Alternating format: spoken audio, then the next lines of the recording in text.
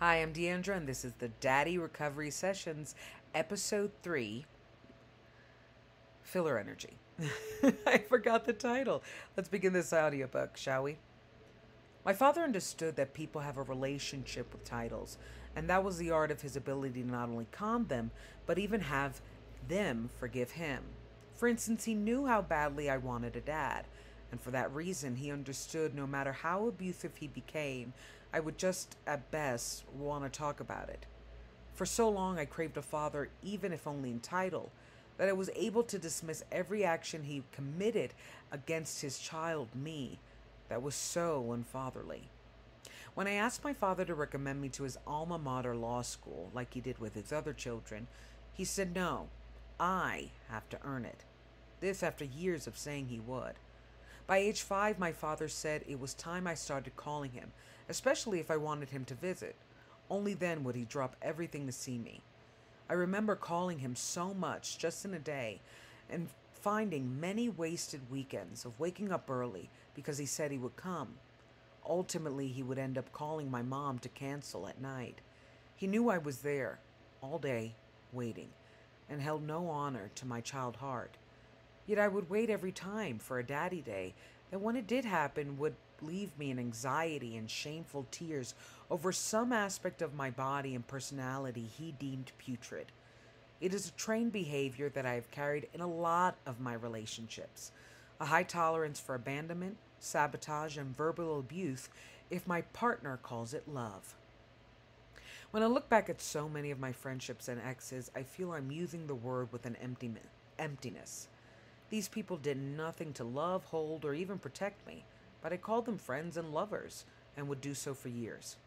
Some of them even lied, gossiped, and sabotaged opportunities for me, and I stayed, giving them an unconditional, unwavering loyalty they did not deserve because I was trained to just stay. It was only until a dinner with Yali, who's my soul twin, that I was confronted for my emotional looseness. Deandra, I'm kind of hurt, she blurted as she poured me a glass of Prosecco, our preferred drink when we wanted to have fun but felt slightly dehydrated and depressed. You did not text me for my birthday. That really mattered to me. You know this has been a year of loss for me. Yali, like so many of my friends, was going through a divorce, while I was going through a depression. Despite not seeing my father for years, I thought a decade without me being in his life would make him see my value in his abuse, only to find he was fine and oddly relieved without me, and not apologetic.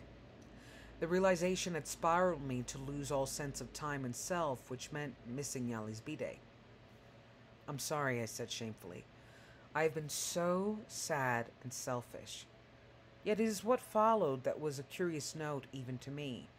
My father's official exit from my life had me end so many superfluous relationships where once again I was the fun one entertaining some toxic people. All my other friends, we don't message each other, I said. While this sounds like a basic, even made up excuse, the problem is that it was true and a major red flag on how I run relationships. Yali was one of the first people in my life that made me feel like how I love others, and I met her in my mid-20s. We both love music festivals and have a strange dynamic when it comes to directions. Yali always knows them, and people seem to think I do. A group of frat bros and their girlfriends asked me where a certain artist and stage was located. Despite having no clue, I boldly gave them directions, of which she, overhearing, corrected me.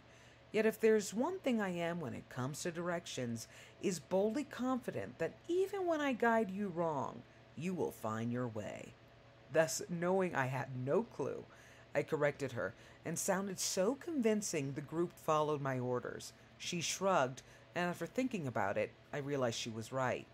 Thus I proceeded to follow her, and that moment is a pretty solid example of the heart of our relationship.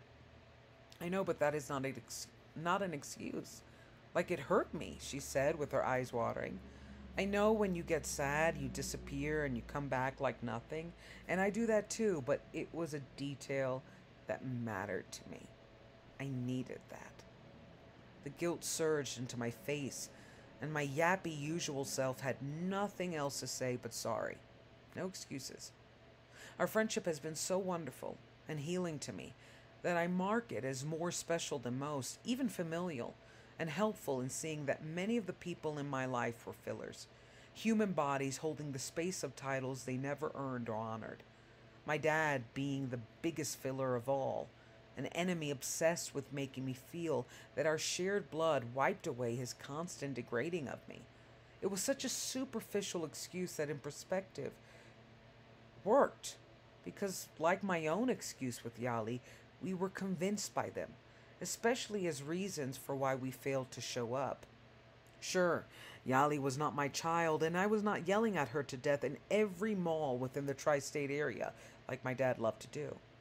Yet I failed to show up and genuinely thought my feelings, especially on how others hurt me, absolved or aptly explained why I'd hurt her.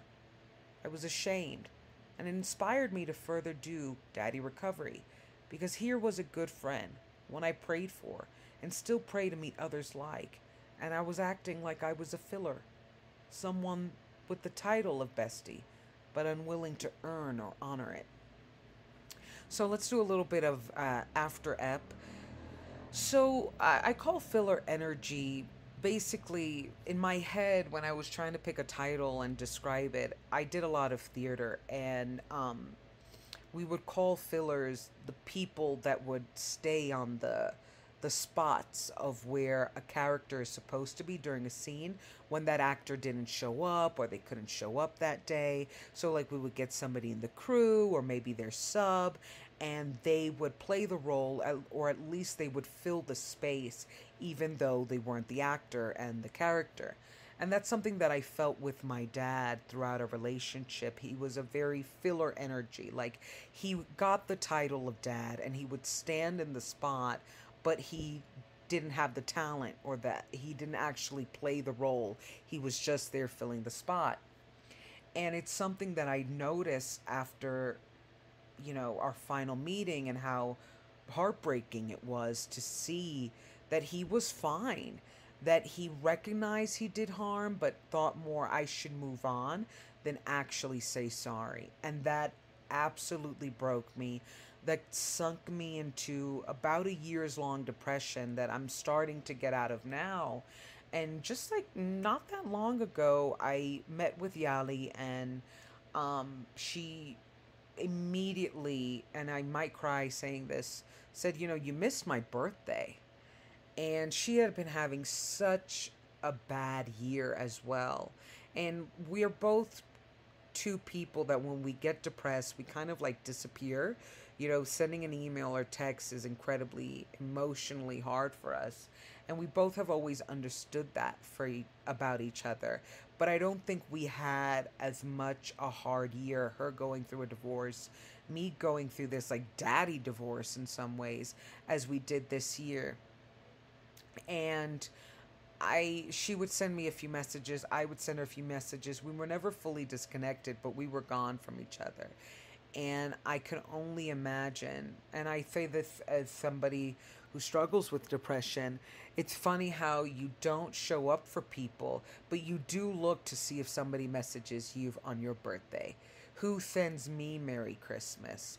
And it feeds your ego and your sadness when nobody does, because your ego's like, oh, of course they didn't. You're horrible. You're lonely. Nobody cares. And to think I triggered that in Yali really devastated me. And it made me kind of check myself, because one of my worst fears with my father and my daddy issues is that in his head, nobody felt as much pain as he did. Nobody had such a horrible childhood. Nobody had such horrible poverty. Nobody had such horrible insecurities. It's like he was the worst person, or had the worst experiences, to oddly be doing well and oddly be replicating them via his other relationships. And it was very hard to confront him on the harm he was causing me. And I felt like at that moment with Yali, like I had to really humble myself and not kind of follow in his footsteps, that if you act like you're in more pain, or if you think your pain is the end all be all, you're really gonna dismiss how the people that do show up for you and do love you, you have failed them.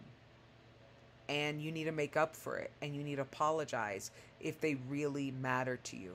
And that's something that, because my dad never said sorry, I knew I didn't matter to him. And that alone could be my eternal excuse for why I don't show people that do matter to me that they do. So yeah, that's Filler Energy, and check out, please read it on daddyrecovery.com, and follow me on TikTok at Daddy Recovery so you could see me and see my videos. And yeah, let's take this healing journey together. And follow me on all music platforms as Deandra. All right.